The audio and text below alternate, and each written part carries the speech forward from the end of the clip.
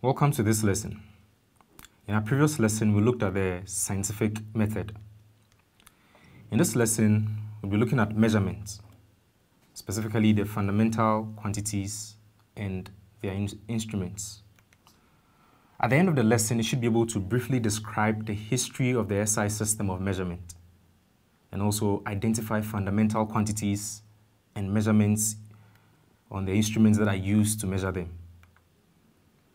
Now, we begin the whole system of measurement from the imperial system.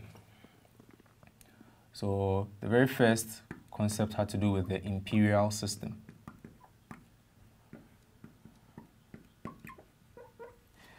Now, this system was largely introduced in Great Britain in 1824, where they used some body parts of the king to represent different measurements of length.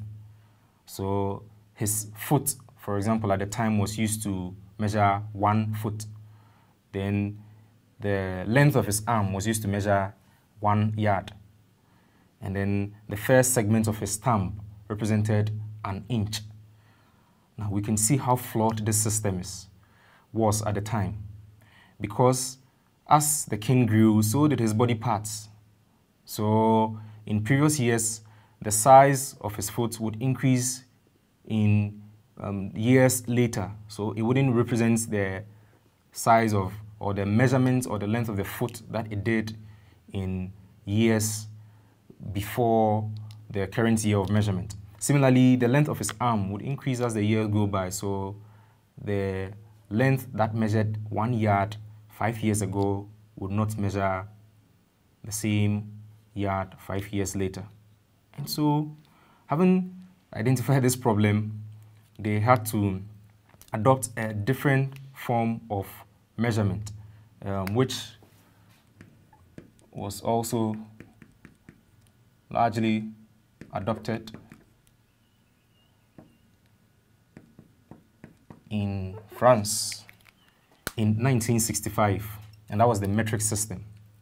It largely had to do with measuring the mass, and it did that in grams, and it's also measured distances generally in centimeters. Now, after using this system for some time, they also realized how flawed it was.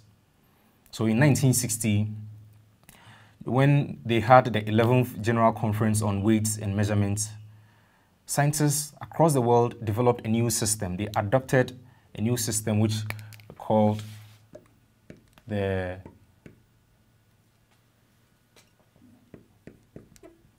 Système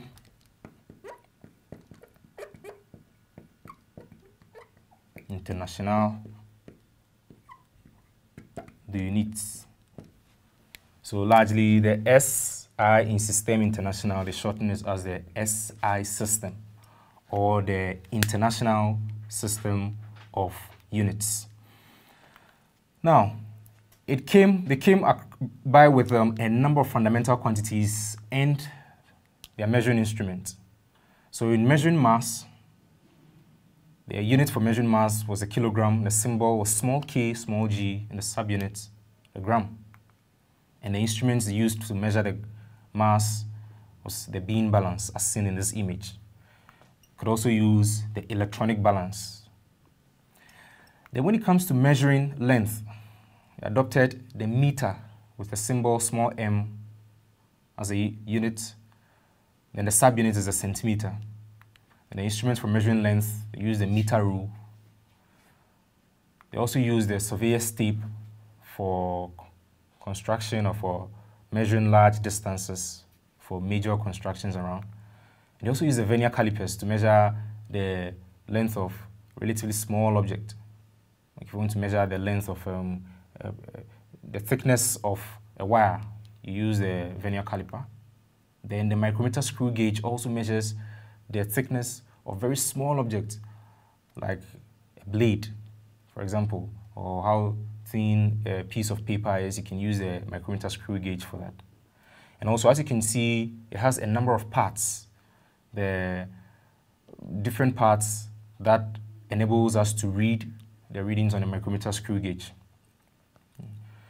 There can be the digital version as we see in this image and the traditional or the analog version in the previous image. Then in measuring time, we use the second. The symbol is small s, the subunit is the millisecond for measuring time. And instruments for measuring time largely include the stop clock and the watch that we put around our wrist to check the time. When it comes to measuring temperature, the thermodynamic temperature, the unit is Kelvin with a capital K, and the same for the symbol capital K. The other units are degrees Celsius, and in some areas we use the degrees Fahrenheit. The instruments for measuring the temperature range from the thermometer, could be a clinical thermometer or a medical thermometer, and the temperature gun as we know it in recent times where we have COVID and we check the temperature. Then, when it comes to measuring electric current, the unit is ampere. The symbol is capital A and the subunit is the milliampere, small a, capital A, small m and a capital A. The instrument for measuring the electric current is the ammeter, as seen in this image. Finally, when it comes to the luminous intensity, the unit for measuring that is the candela, symbol is CD. We use a photometer to measure the luminous intensity, and the amount of substance is measured using the unit mole. The symbol is MOL without an E. The subunits are the subunit is millimole. Now, in this lesson, we looked at the fundamental quantities and the various units for measuring them and their symbols. In the next lesson, we are going to continue the discussion on measurement, and we'll go beyond the 7 fundamental quantities we've just seen and look at a number of others we use in measurement. See you in the next lesson.